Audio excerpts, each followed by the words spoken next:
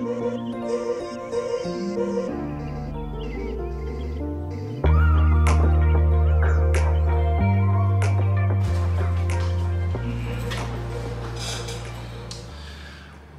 is up, guys? It has been a minute since I've sort of just picked up the camera and vlogged, and the reason for that, as some of you will know, is not a whole lot of shit has been going on in my life while being put out of the gym, put out of bodybuilding, putting all those goals on hold basically.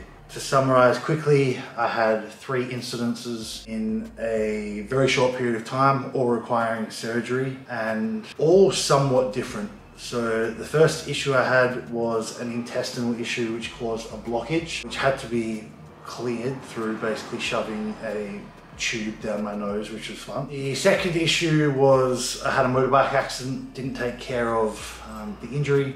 Right on my lower back was just like a scratch. The Bali bacteria here is pretty savage and it got infected. Basically the infection was growing faster than my body could deal with it, and it had to have surgery to basically get the infection cut out. Then in less than 4 weeks, I had a very peculiar infection basically next to my ball sack. Not really sure how it happened. Predict that perhaps it was sitting down in the sauna. Like obviously saunas are pretty fucking dirty places. People are sweating, they're going there after the gym. I just wonder if I had like something small under there that allowed some bacteria to get in. I do think that perhaps my immune system was compromised from the earlier infection. 3 injuries, a total of about 12 weeks off, which has rocked me like you would not believe. I haven't taken a month off exercise since I think I was a fucking toddler in nappies. You can imagine where my mental well-being has been since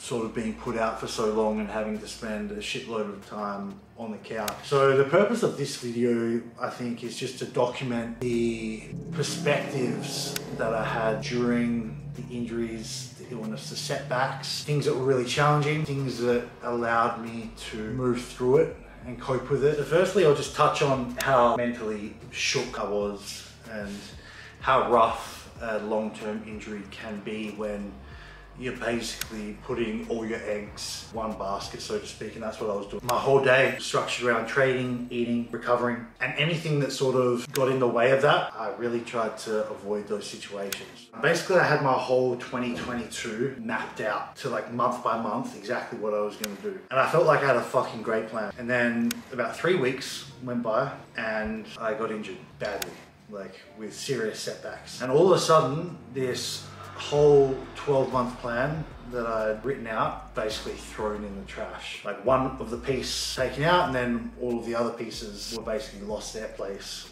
as well. So that first part of like the extreme frustration that my whole year plan was sort of in jeopardy, extremely frustrating. It was the hardest period of the whole process, where we would just be in this state of denial, asking questions like, why me? Why did this happen to me? Why am I so unlucky? And things like that. And it's sort of like a purposeless stage in the phases of like coping with loss, because it doesn't help process at all. It doesn't make you recover any faster. It certainly doesn't make you feel any better. The faster that you can get through that stage, I think, the better. That phase is where like I was really fucking angry. Didn't want to talk to anyone.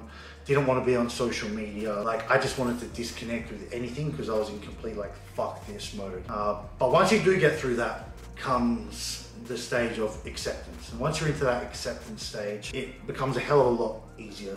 So I wanted to touch on the most difficult things that made me feel worse about my injuries and illness and where I was at. First thing was being on social media. Like you can imagine the sort of people I follow, people involved in the fitness industry, people training, people dieting, working towards their goals. Seeing that on a day-to-day basis, that just made matters worse, because if the cookies aren't in your house, you're probably not thinking about fucking cookies. You go to the cupboard and you see a big fresh jar of cookies in there, you're probably gonna want some fucking cookies. And that's the same with training and dieting and things like that. It's like when you see people doing what you really want to be doing and that you can't be doing at this stage, it makes it a hell of a lot more frustrating. So if you are struggling with it, just try to reduce your social media scrolling. Another thing that was really difficult for me was having too much free time. With my whole day structured around like training twice a day sometimes, all my meals, my recovery, my day was anchored around those bodybuilding elements. And when that's all taken away, all of a sudden I just had these 4, 5, 6 extra hours where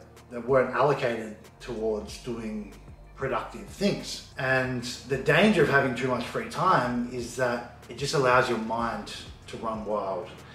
And when your mind is not preoccupied, that's when it can sort of go down the rabbit hole. It can make matters worse. You feel shittier about your situation, more frustrated that you can't do anything about it. With too much free time, you just become hyper-focused on the negatives associated with your situation. I would recommend trying to find new activities that you can do to keep yourself busy, keep your mind occupied, so you don't run down that rabbit hole into despair. Some things that also helped was being more social. In the past, I've been on the mindset of like, less socializing is better for bodybuilding.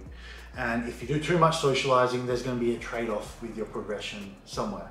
But what I did discover, basically because I had to figure out ways to use up my free time, was that I could actually do social things and go down to the beach and have a coconut with friends, or go out to dinner and things like that. I think it's going to be valuable for sort of my next months ahead, and just understanding that, okay, I can do some social things without fucking up my whole bodybuilding week like I used to think. A big thing, which certainly helped, was just not checking my body weight or looking at myself in the mirror.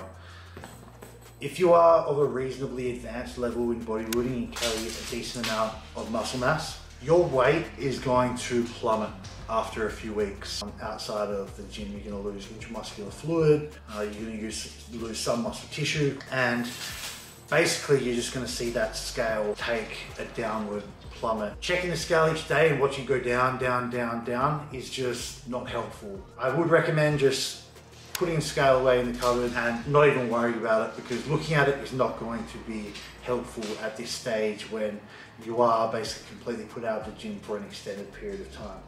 And the same thing with your look. You are going to look shittier the longer the rehab period goes. Looking at yourself in the mirror, it's not even worth it. Keep your fucking shirt on. Don't look at yourself until you can sort of be back in the gym for a few weeks and you're going to start to recoup some of those lost gains. Hello. Terima kasih.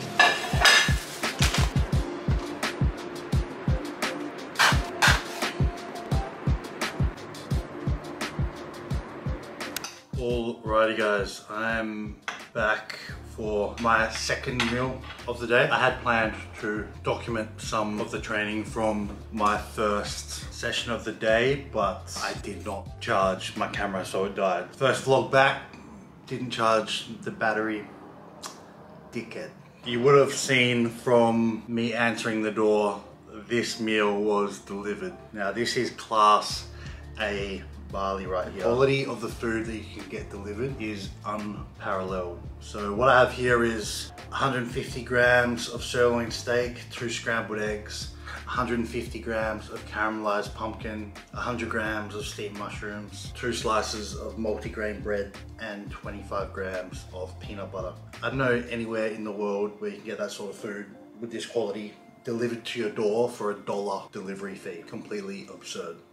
So my first meal of the day, my pre-workout meal, was very simple. It was just 2 scoops of whey with collagen and glutamine and creatine. Having the collagen and the glutamine to potentially help with the healing of my wounds, my scars, and some of the tissue underneath those scars specifically. And then I had 100 grams of cream of rice with just some berries and cinnamon. So obviously not eating as much as I was on my previous videos. I'm gonna eat this and then give you guys a little bit of a rundown of how my nutrition was structured during my illness and my rehab, and what my plans are sort of moving forward. What do you want? It's going in my macros, man. Don't you waste that.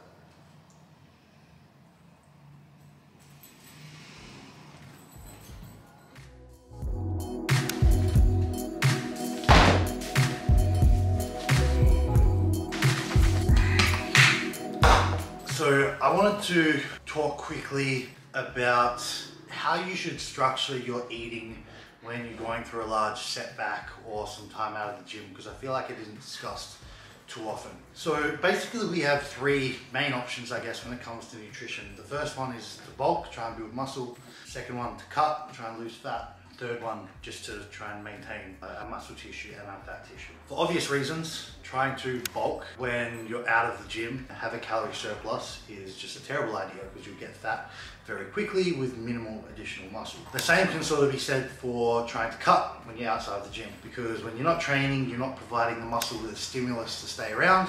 So when you are in a deficit, low food, it's basically a recipe for very easy muscle loss. So I guess that leaves us with the obvious option to try to maintain when we're going through a setback. But while maintaining sounds fantastic in theory, it doesn't really work in practice, specifically if you're of an advanced level lifter who carries a good amount of muscle mass. So generally when we're going through a maintenance phase, we just look at our body weight, and if it's going up, we bring calories down, and if it's going down, we bring calories up, until we basically find a calorie level that keeps our body weight relatively stable, with the assumption that we're maintaining our muscle mass and maintaining our body fat. But you need to remember that if you are an advanced lifter who carries a lot of muscle, you're going to lose massive amounts of intramuscular fluid, intramuscular glycogen, and if you're coming from a bulking phase, a lot of extracellular fluid. Now, if you try to eat up to resist that weight loss, and you keep seeing the scale go down and down and down, it doesn't mean you're in a deficit, it's just a fluid loss. And now eating up to resist that is just going to mean that you pile on a massive amount of body fat very, very quickly, and you're going to be finishing your rehab phase really fucking fat with still reduced muscle mass. That's not where you want to be. So this basically flows on to how did I manage my nutrition during my setback period. So basically what I decided to do was I was going to have 4 meals per day, make sure that each of those meals had 50 grams of protein around about, and that the calorie count of those meals from estimation did not exceed 1,000. And outside of that, the only real meal considerations were, what did I feel like eating? Now, you gotta remember that I was coming off a period of 5,300 calories, so coming down to sub 4,000 is a pretty big step down. Now, some people might listen to that and think, geez, that's so unprecise, that's going to be suboptimal, blah, blah, blah. But you need to remember that when you're not training, no dietary protocol in the world, specifically if you're in advanced level, is going to prevent you from losing muscle mass. You're going to lose it, at least if you're out of it for 4, 5, 6 weeks like I was. And you're probably going to lose a fair chunk. A lot of the visual impairment will be due to that fluid loss, but there is absolutely going to be some tissue loss as well if you are of an advanced level. If you're a newbie, beginner, only a couple of years deep, it's probably not going to be too noticeable. When we're going through a setback or an illness, injury, and we really love the gym in the process, then we're going to have quite a disturbed mental state, well-being. Now, adding additional psychological stress from trying to be extremely rigid with macros down to the gram, calories to a specific single number, 6 meals per day, meal plan approach, that is just not worth it in my books. We're already stressed out, we already feel shit, and adding that extra stress on top is just not beneficial, because the cons are going to outweigh the benefits. An additional benefit of just taking a slightly more backseat approach with your nutrition, not being so anal like we normally are when we're going through a bulking phase or a cutting phase, is that it's just going to give us a little bit of mental rest. Being very rigid when it comes to our nutrition, while it is effective for the body composition aesthetic results, it is mentally taxing and it is draining. So when you're out of the gym, can be a good time to just refresh the mental state as well. So when you are recovered, when your injuries have healed up, you are damn ready to drop the hammer and put the foot down to the floor. Meal 3 situation going down. As you were seeing, my meals 3, 5, and 6 come in paper boxes, and that is of course the meals are ordered. So 4 of my 6 meals that I'm having each day are not prepared by myself, and that is purely just to save me time. Buying food from restaurants is not super expensive here. The little bit of extra that I pay for getting the meals from restaurants is just worth it in my mind when I consider the amount of time that it frees up for me to be able to redistribute to more important things like my client check-ins and work projects. So this is my pre-workout meal for my second session of the day. It's 250 grams of rice, 120 grams of barbecue eggplant, 100 grams of beans, and 170 grams of shredded chicken. And certainly way better than anything that I could prepare. So I'm gonna get this meal down and then head off to the gym. Hopefully I can get some clips this time, but it's gonna be nothing too amazing. Like I said, still working back up. And perhaps in my post-workout meal, I'll just touch on how I'm structuring my comeback into training and some of the major fuck-ups I did last time when I was coming back from my first and second injury.